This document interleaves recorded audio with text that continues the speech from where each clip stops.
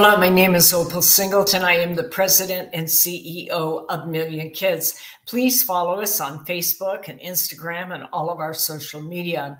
This is a Million Kids Insider Alert. It's our way of being able to train the public when new cases come out. And this is a case that was just announced. And I thought it was perfect for educating about sextortion, especially sextortion of minors. So this happens to be a case of a repeat offender. And I think that's worth mentioning. In this case, the perpetrator is in Virginia, but the victim, a 15-year-old female, lives in California, up by the Bay Area.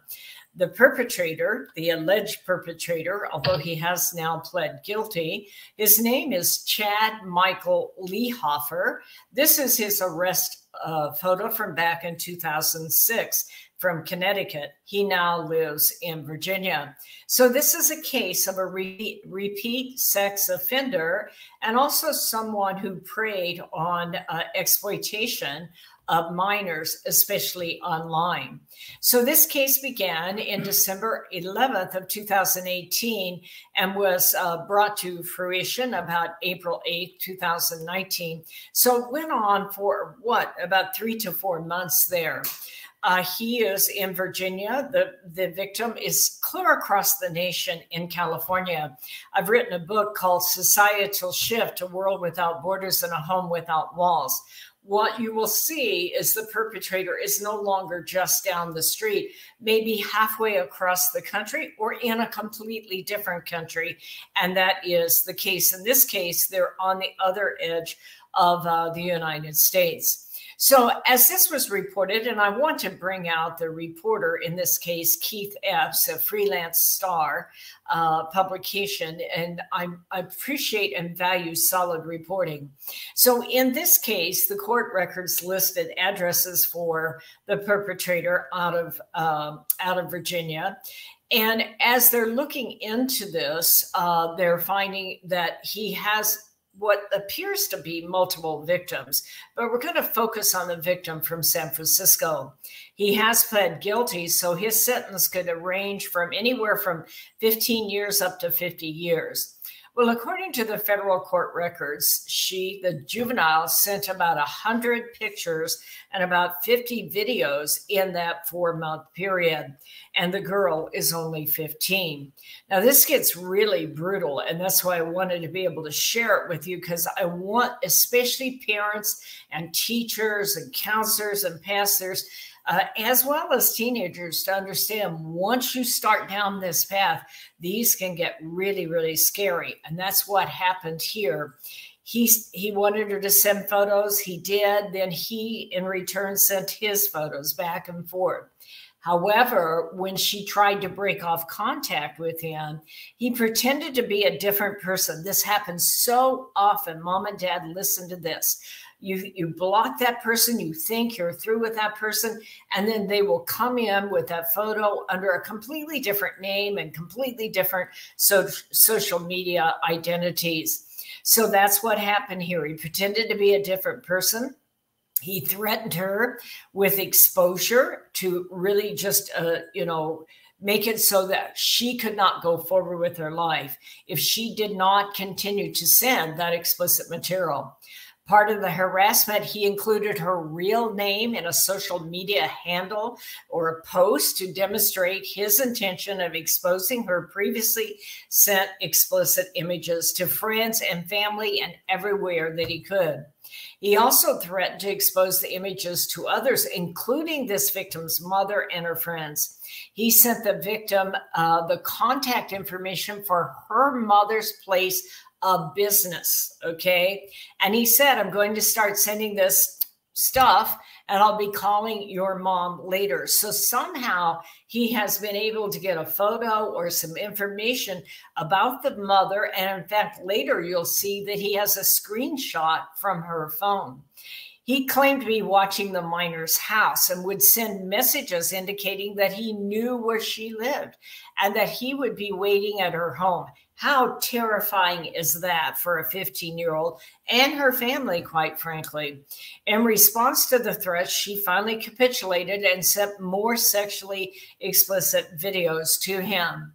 Well, once law enforcement was able to obtain a search warrant of his cell phone, they discovered that he had a lot of images in there, a lot of images related to her, but other people also. So they got a warrant for his internet phone app, and they used it to discover that the account was using an IP address. That's how they determined who he was and how to track him down. When they went in a search of the home, he's living with his parents. His IP address is tracked back to his mother's home. And when they went in and did a search of that, they found the Keep Safe app. I'm going to show you that in a minute. That's known as a calculator app. That's one of those apps that's used to hide all other apps. I'm going to show it to you, mom and dad, because that's a common thing for young people, is that if you ever see the calculator app on your child's phone, ask for the password and don't give the phone back until they're ready to give it, because they're hiding other apps. Well, that's what this man was doing. Once they got the password and opened up the calculator app, they found hundreds of sexually explicit images and videos. That is very common for pedophiles. They love to build large libraries. And one of the reasons they're sextorting these young victims is to get that photo, and they keep them and they share them with other perpetrators. In this case, we can't prove that he did, but there's a strong indication that might have happened. The vault also contained a screenshot of the victim's mother contact information, which had been used to blackmail this victim. So mom and dad, this is what a calculator app looks like. If you see that on the front of your child's phone, ask for that password that's used to hide other apps. Well, this is not his first go-round in this case. The victim's case finally came to the attention of Homeland Security. All the articles indicate that the girl cooperated with law enforcement. She must have been terrified out of her mind. And so the only way to end this is for you to report it and get involved, because there will be other victims. It comes out that he was previously sentenced in the past and served time for involving sexual abuse of 2 other minors. So here is his arrest photo from 2006. Looks like he's moved from Connecticut down to Virginia when this is taking place. So I want to give you some takeaways from this, because that's what these insider alerts are all about, is education and continuing your education. Many sex offenders will reoffend, and I cannot stress that enough. We must vote for judges, for district attorneys, for sheriffs, for prosecutors that are committed to being hard on crime. People who will fight for strong initial sentencings and will not allow current convicted sex offenders out early. We have to vote for legislators that propose and support laws that protect our children and our communities. We have to educate our young people and parents, folks. That's what this is about signs to watch for if you're talking to a pedophile. I'm going to give you those in just a minute. We have to educate parents and teenagers about the importance of reporting any case online that involves sexual exploitation. And we would like to suggest that you have your entire family look at our new movie that's been produced by Aurora's Media called Sextortion, The Hidden Pandemic.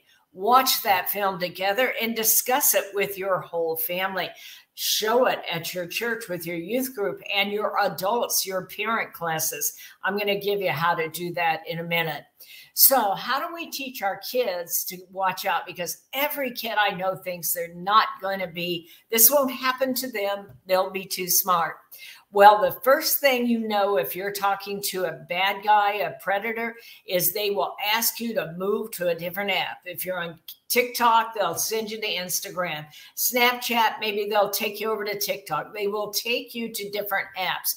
They're trying to verify you're not a cop, and they're also trying to verify that you're going to be available and vulnerable to be groomed into exploitation. They will do all the question asking and you will do all the answering, meaning they know more about you than you know about them. Almost always they'll say, "This is our little secret. Do not tell." Share with your children and your adult teenagers, okay, who are not children, but they are easily susceptible to sextortion. Share with them that if anyone says, don't tell, that's a huge red flag, okay? Go and tell everyone you know.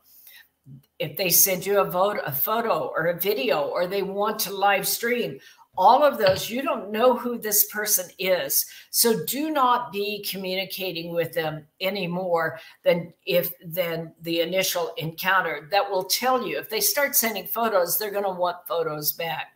They offer to solve all your problems or take care of you. You know, I'm sorry you and your folks are fighting, but, you know, you look like a great kid to me and I'll take care of you. I'm sorry your dad isn't there for you, but I will be there for you. They want to meet up. Watch out. Have that conversation before you ever give your child a phone.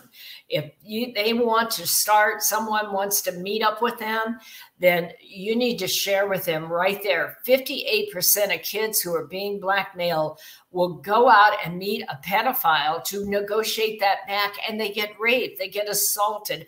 And that's what this man was trying to do here. Even though he lived halfway across the full way across the country, don't let that throw you off.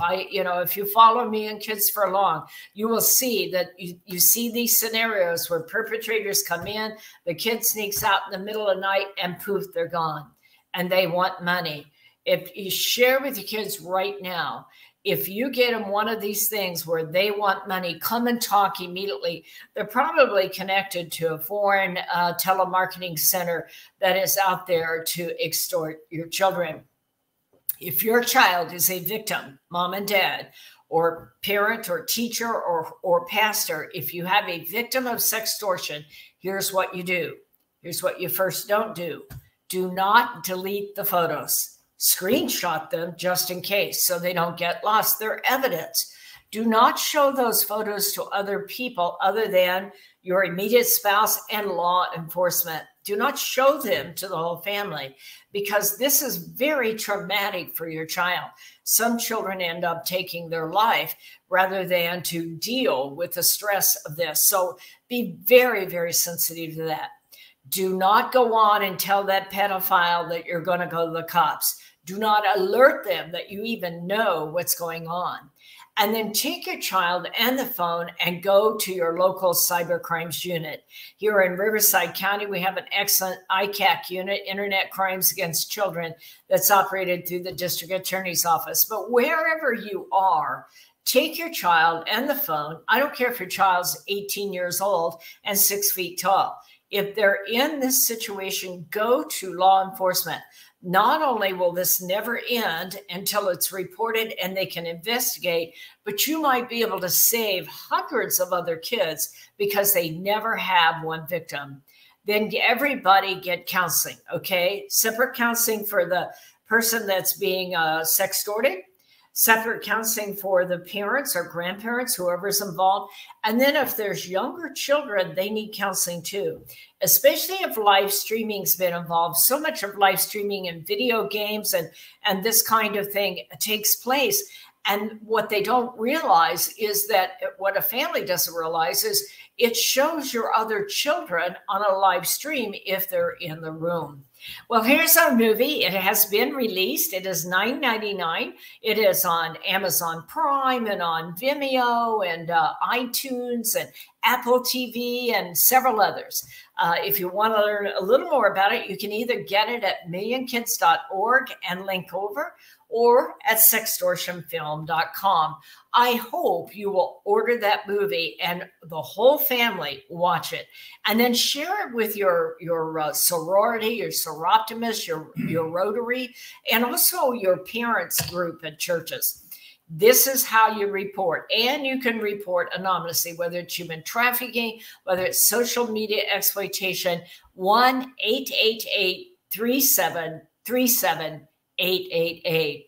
Well, this has been A Million Kids Insider Alert. I hope it's been helpful. Please share them with everyone you know, and we will see you next time. If you want to support our work, you can do that by going to millionkids.org/donate.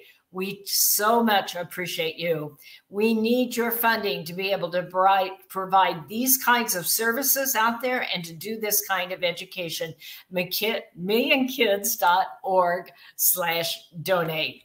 Thank you very much for following this Insider Alert. We'll see you next time. We have a new case we want to use to educate you. Thanks for listening.